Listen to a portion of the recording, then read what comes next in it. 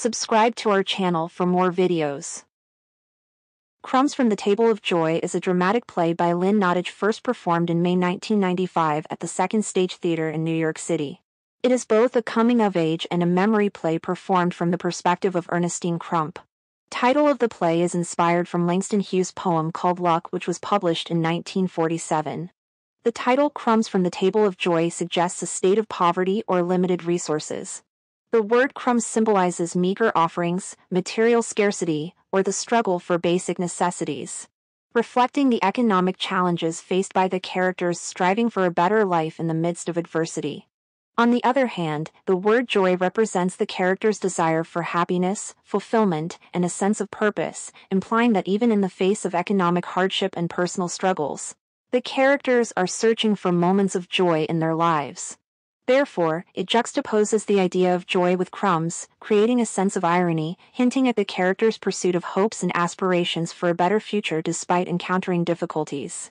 The setting is 1950 Brooklyn, New York.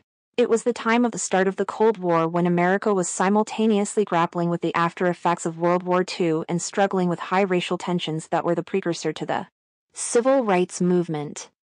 It was also the time of the Second Red Scare, which was a frenzied fear of the threat of communism that would topple the United States of America. This panic period was also called McCarthyism, after a Wisconsin senator named Joseph McCarthy. The prologue of the play begins in the fall of 1950. Ernestine Crump, a shy 17-year-old African-American girl, talks to the audience directly, breaking the fourth wall, about how her family was deeply affected by grief. When her mother passed away, her father Godfrey Crump was overwhelmed by sadness and mourned his wife deeply. Then, he came across the teachings of Father Divine, the leader of the Peace Mission movement.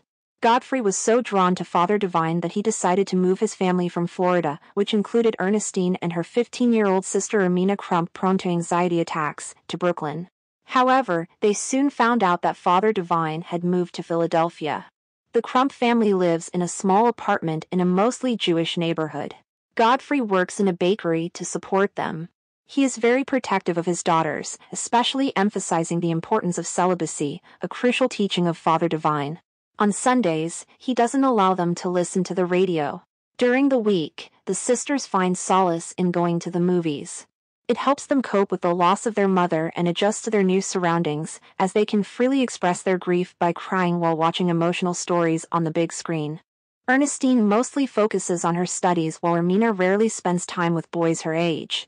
Act 1 begins on a winter day. Godfrey eagerly waits to receive a letter from Father Divine, whom he has written multiple times before. Ermina, excited to find a piece of fabric they ordered in the mail, explains to a stunned Godfrey that Ernestine will use the fabric to make her graduation dress. Ernestine will be the first in the family to complete high school, making Godfrey very proud. He often writes down questions for Father Divine in his notepad, planning to ask them at the Holy Communion banquet that year. Godfrey is overjoyed to find a reply from Father Divine encouraging him to stay strong in tough times and pronounces new names to Godfrey and his daughters. Godfrey Crump becomes Godfrey Goodness, Ernestine becomes Darling Angel, and Ermina becomes Devout Mary.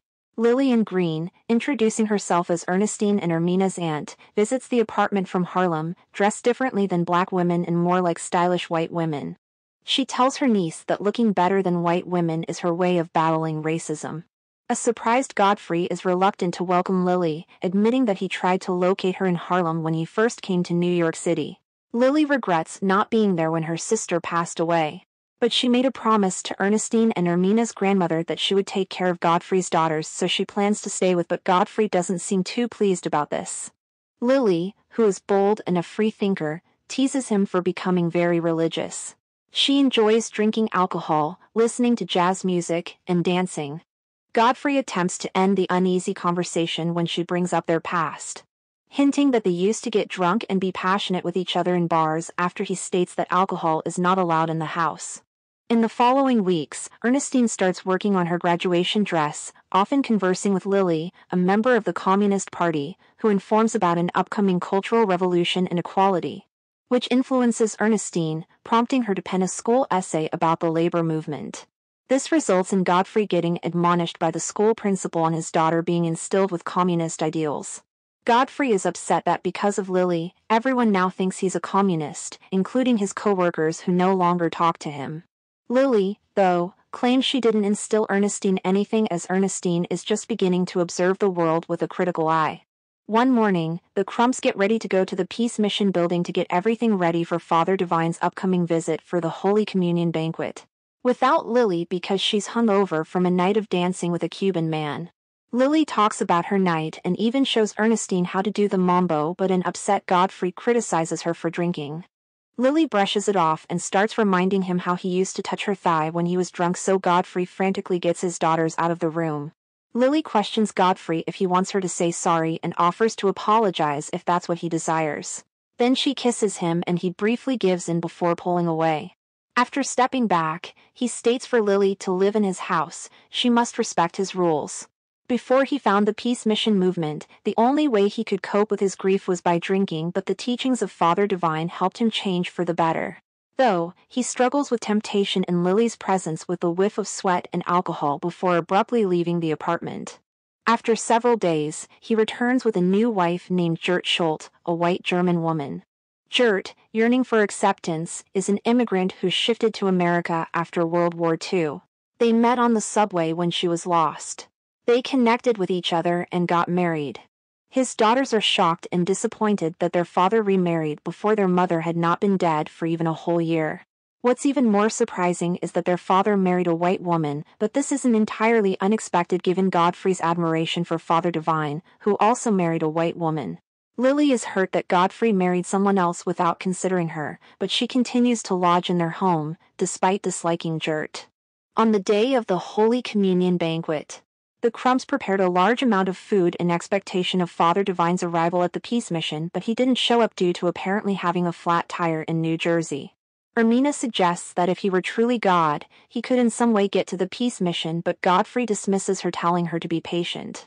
When it becomes evident to everyone, including Godfrey, that Father Divine won't be coming, he expresses frustration about all the unanswered questions he has for him. He feels that he needs Father Divine's answers to move on with his life. In the following weeks, Ernestine keeps working on her graduation dress, but she and Ermina still don't feel comfortable around Gert, who's trying hard to connect with them. One day, as Ernestine sews her dress and Gert slices cabbage, Lily staggers in, clearly drunk, and starts a squabble with Gert.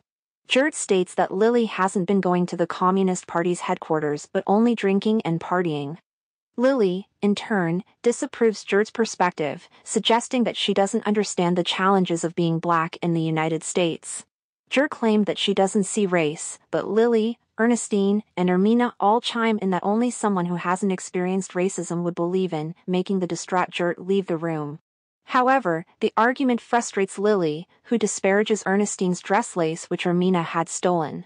Miffed by the reproach, Ernestine tears the lace off the dress.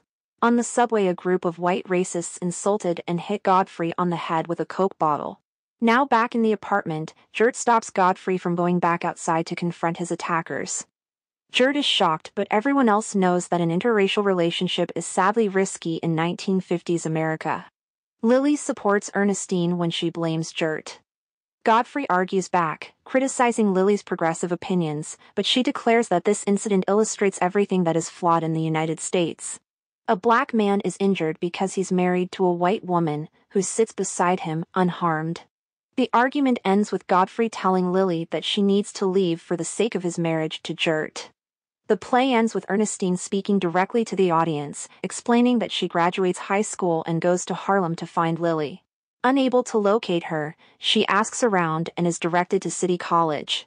Ernestine enrolls, graduates, and becomes a civil rights activist. Ermina, on the other hand, has a baby before Ernestine finishes college. She's the one who ultimately identifies Lily's body and learns that their aunt died due to drug abuse. Meanwhile, Godfrey remains married to Gert in Brooklyn. Crumbs on the Table of Joy is set in the 1950s, a period marked by racial segregation and discrimination in the United States. The characters in the play, particularly the African-American family of Godfrey and his daughters, Ernestine and Ermina, grapple with issues related to their racial identity and the discrimination they face.